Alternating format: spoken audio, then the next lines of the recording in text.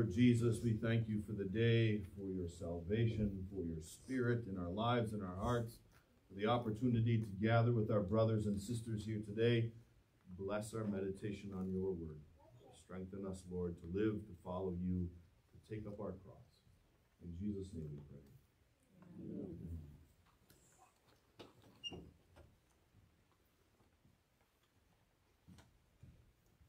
My brothers, my sisters, it is the most offensive word in the English language. It riles us up from a very young age, and it is an affront to our very existence. We hate it. It's the word no. It's an awful word, right? I remember one of my children when they were very small, 2 years old, maybe even younger. I remember telling them, they kept wanting to stick things in, not everyone knows what this is anymore, stick things in the VCR, right? I said, no. She looked at me, and she went to put it right back in again. I said, no. She went to put it back. No, and she just got mad because I said that awful, nasty word. No. And when we grow up, we get used to the word and we love the word, right?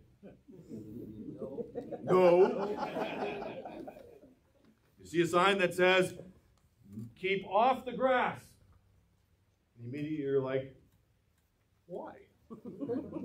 I think I want to go on the grass. Don't tell me I can't go on the grass. Why can't I go on the grass? What's wrong with me going on the grass? Don't tell me what to do. Don't tell me that I can't do something, because I'm going to what? Prove to you that I can, right? Parents know you can manipulate your children that way, right? I don't think you can eat all of that. I don't think you're big enough to eat all of that. And what do the children immediately want to do? You just told me no. I'm going to prove you wrong. We hate the word no. Really what it is, and we're laughing about it, but it really is our sinful nature that does not like to be told what to do. Do not tell me what I can or can't do. Do not tell me who I am or who I'm not. I get to decide who I am. I get to decide what is right. I get to determine my own future. Really what you're saying is I am my own what? God. The minute anyone tells us anything, the minute anyone tells us no, we hate it. It's not only true from the outside when someone tells us no, it's true on the inside. When we try and tell our sinful nature, no, I'm not going to do that, what does the sinful nature do? It says, yes, I am. Yes, you are. I'm going to make sure that you do. And here's 15 reasons why you should do what I'm telling you to do. And it's hard to tell your sinful nature no, because there's this internal battle that's taking place. You've seen it, right? You felt it. Even the old cartoons, I don't know if they do this anymore, but the cartoons that I watched when I was a child, on one shoulder sat an angel, and on the other shoulder sat the devil. And that's the battle that takes place in us every day, where one is whispering in your ear, just take the cookie, your mom will never know. And the angel is saying, no, don't do it. It's a battle, though, between our sinful nature and our Christian selves. Today we're going to talk about telling our sinful nature, our human flesh, no, getting that under control as best as we can. Now, just an explanation. We're not talking about salvation. We are saved by grace through faith in Jesus Christ. Our salvation is set and secure by the cross of Jesus, by the blood of Jesus, by the resurrection of Jesus Christ. My salvation is not determined by how well I control my sinful nature, how good my spiritual habits are, not controlled by how much progress I make in my Christian life. I am saved by grace through faith in Jesus Christ and what he has done. But my sinful nature wants to do everything it can to destroy my faith in Jesus Christ. You understand? It will do everything it can to try and undermine it, destroy it, lead me away from Jesus and from the assurance of my salvation in him. And so what we're talking about here is becoming secure and solid in our salvation and in our relationship with Jesus. Does that make sense? You with me? So don't think I'm talking about salvation. I'm talking about our response to God's gift of salvation. How do I make sure that I don't lose the gift that God gave to me in Jesus Christ? The gift of forgiveness, the gift of hope, the gift of life, the gift of heaven. How do I make sure that I don't lose that my sinful nature doesn't destroy that within me? Amen? Okay, so now we can move on. So Paul here, in our text, this is what he's talking about. He's talking about a very aggressive, a very stubborn, a very determined no to our sinful nature. All right? 1 Corinthians chapter 9, this is what is written.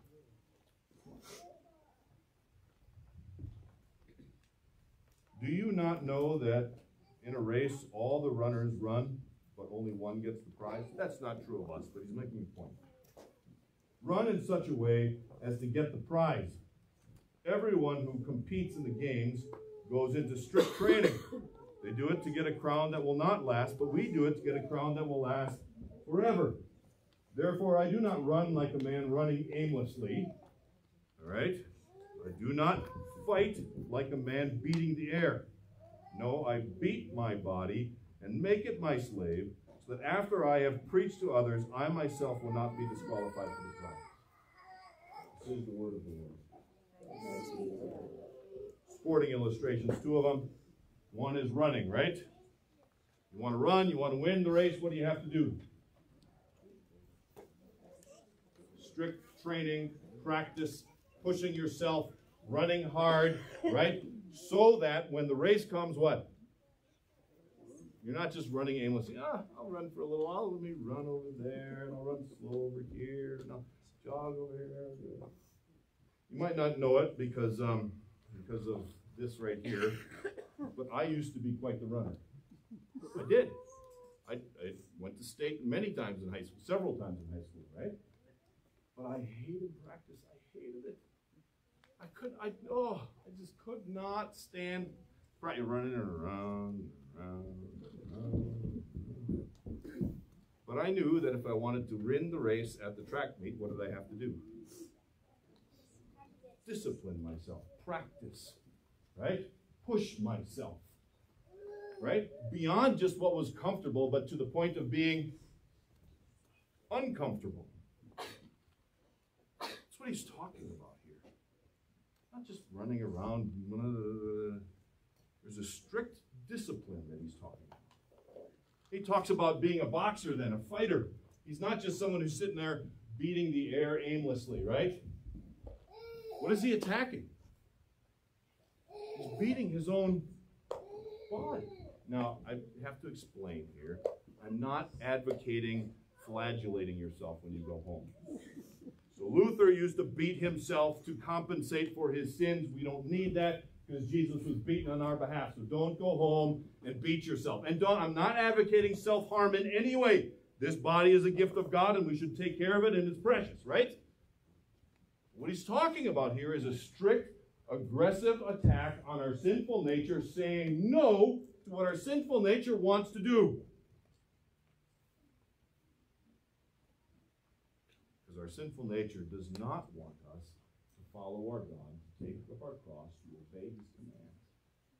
Our sinful nature says, I am my own God and no one's going to tell me what to do. And you and I as Christians say to our sinful nature, that dirty word, no. I'm a child of God. I'm going to follow who? Jesus. Yeah. Very good. Follow Jesus. And I will beat my body into submission. And I will say to it, I am not going to do this because that is not who God has made me to be. I'm not going to be this way because that's not how God wants me to be. Our sinful nature loves to come up with lots of excuses, though, doesn't it?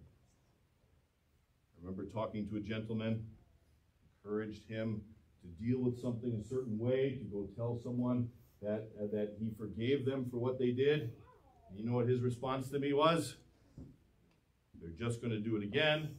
They don't deserve it because they didn't ask for it. They're going to hold it against me. I'm going to weaken myself. All these excuses as to why he was not going to do what God clearly told him to do. Our sinful nature loves to make excuses. And in the end, you and I are children of God, and we will do what God tells us to do. Amen? There's this song from the 80s. By the way, best decade of songs is the 80s, right? My children and I have a big debate about that. 80s were the best. 70s? I know, there's like two people who know. Sorry, I'm sorry. Actually, I have a bunch of 70s albums. What was I talking about now? Oh, yeah. It says, follow your heart. Isn't that what that is? Isn't that song? Listen to your heart. Yeah. Listen to your heart. No. I know that's what our society says. Follow your heart. Listen to your heart. And Jesus says that one of our biggest problems is our heart. Out of the heart come all these sinful things. Out of our heart come all these nasty things. Now, if you mean by that, follow what God has encouraged you to do, follow your conscience, okay, that's fine. But that's not what our society says. What our society is saying, follow your desires. The problem is that your desires and my desires are corrupted by our sinful nature. And sometimes what we desire is not what God says, and what you and I have to say to ourselves, and this is hard, we have to say no to ourselves, no to our desires, to say, I am going to do what God tells me to do. An aggressive, stubborn, roots planted deep into the Word of God, I will not be moved. I'm going to beat my body, Paul says. I'm going to discipline myself to do what God would have me do, because I know that my sinful nature has nothing good in store for me. All it wants to do is destroy me.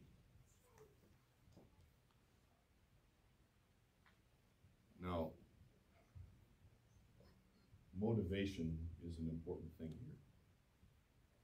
And like I said, it's not for our salvation. It's not so that I am saved. It is so that I am rooted further into Jesus Christ.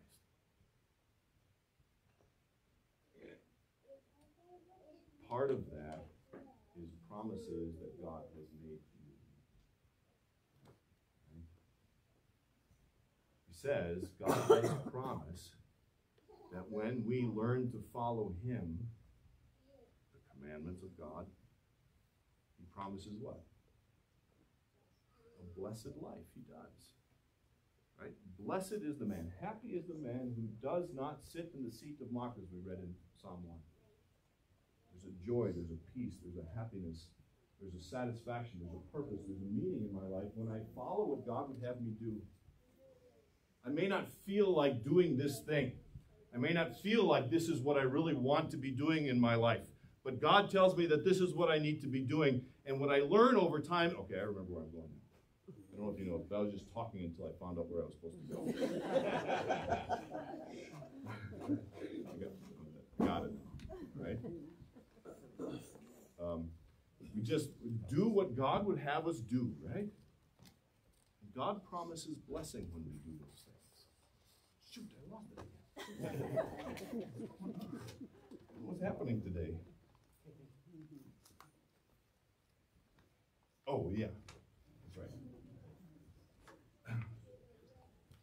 Now, sometimes it'd be nice if our desires were to do what was right and what is good, right? That'd be nice. If our desires came first and then we did what was right and good. But sometimes our desires are not to do what is right and what is good. So then we come up with this excuse, and this is sinful nature again, that says, I'm not going to do what is right and what is good because if I do it, it would be false, it would be fake, I'd be a hypocrite because I don't really want to. What comes first, the desire to do what is good or the doing what is good? Yeah, they both. Sometimes the desire leads to the good. Sometimes we need to do the good so that what follows? The desire. Think about how you taught your children how to apologize to each other. When they were small, did they like to apologize to each other? Say you're sorry to your sister. No, I don't want to say sorry to my sister. Say sorry to your sister. Sorry. There's no sorrow in that at all, is there? And yet we make them do it. Why? Because it is the right thing to do, and they learn then over time to follow and to learn that this is a good thing to do. Sometimes we have to do the good, do the right, and the desire will follow. Now, it'd be better if it was the other way, but that's just the reality of our sinful nature, that it corrupts even our desires. Here's the thing. These changes that we're talking about, this saying no and following through, saying no to your sinful nature and following through on that the capacity to do that is not in you. It's not in me. We can't. We're corrupted. Our sinful nature wants to do what is wrong. The power to do that, the ability to do that, starts and flows from God. And in our connection with God. The strength, the desire, the ability to make those changes in our lives flows from our relationship with Jesus Christ. And the more we understand his love for us, the more we understand his power, the more we are connected to him, the more that those changes take place. A while back, we talked about the transformational presence of God, how being in God's presence, in prayer, in song, in church, in the Bible, in meditation, whatever you do in connection with God, that is what changes us from away from our sinful nature to the child of God that he would have us be. And if that connection with our God is weak, then what? We should not expect that change will take place. It is growing in our relationship with Christ that enables us to be transformed into the person that God would have us be. Jesus talks about it this way. He's talking to people about worry.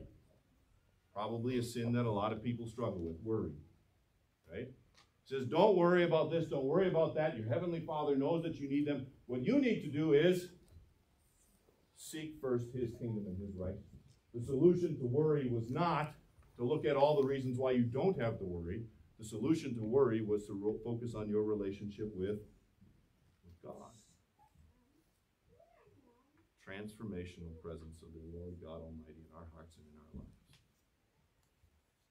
And we do this, Paul says, for a prize that will last. Not for a prize that falls apart, rots and decays. In Paul's day, the Olympics, you'd win the crown, right? Guess what it was made out of? Olive branch. Guess what happened to that olive branch after a couple of weeks? Yeah, it fell apart. It was no good anymore. It says we don't do it for something that falls apart, that doesn't last. We do it for something that will last what? Forever. Forever. Everything in this life passes away. We don't do these things just so that I'm a better person.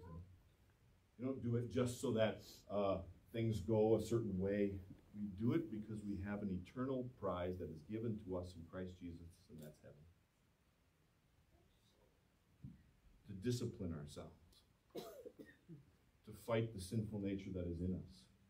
To grow in our strength, our connection with the Lord God Almighty, so that nothing and no one, not even Satan, can knock us off of our faith, our relationship with God. Truth is that you and I will fail. I'm not trying to be miserable here. It's true. This side of heaven, that struggle, there will always be that struggle, and it will always be a challenge to try and deal with these things. But in Christ Jesus, in him, we have, first of all, forgiveness for all the times that we have failed. And then we have the strength to pick up and try again. We don't discipline ourselves like someone running aimlessly or beating the air. We do this as someone who is serious about our relationship with Jesus Christ. May he strengthen us. And may we find our strength in him to plant ourselves by streams of water by Jesus Christ, in Jesus Christ and his grace. Amen? Amen. That sermon needed to end. Let's stand.